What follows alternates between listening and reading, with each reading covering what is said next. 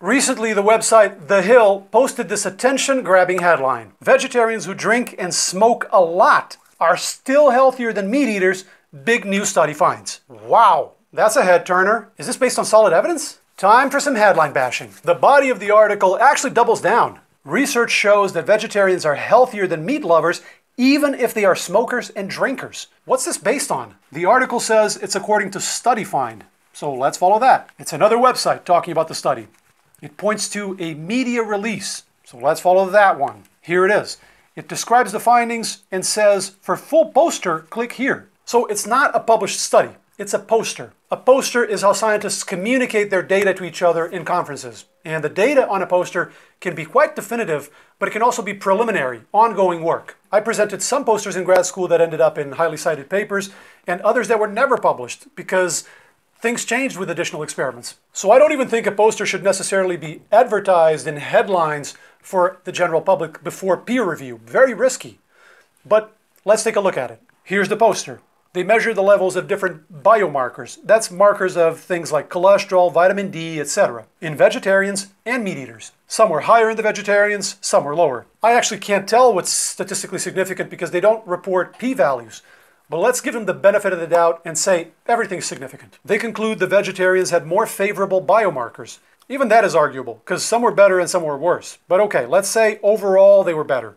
Here's the kicker. The model was adjusted for smoking, alcohol, etc. That means they tried to remove those factors from the equation, to try to isolate the effect of diet aside from all the other variables. Notice how they describe that. The results were independent of lifestyle confounding factors. So the biomarker differences they saw are when smoking and drinking are off the table. Now, let's work backwards and see how this got increasingly twisted in that chain of headlines. The press release starts bending the message by saying the findings are unaffected by smoking and alcohol. That's not really what they showed. They saw there was results when they excluded those factors. We don't know if they're affected by smoking or not. They don't show the results with and without smoking so we can compare. At least the press release still refers to the biomarkers. Now the first website reports on it.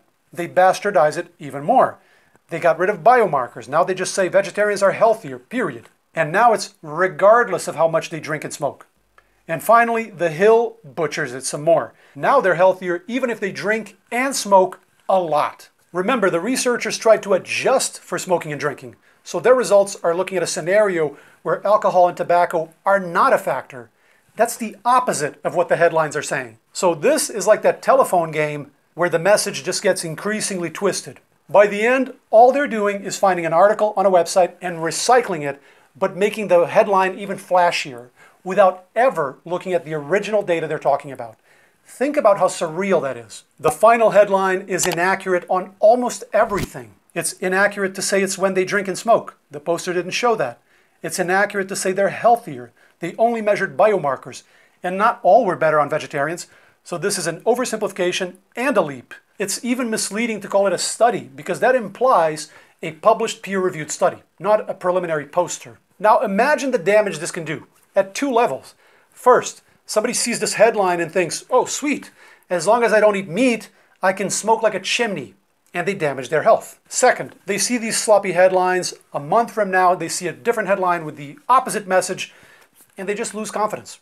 Not just in these websites, but in science as a whole.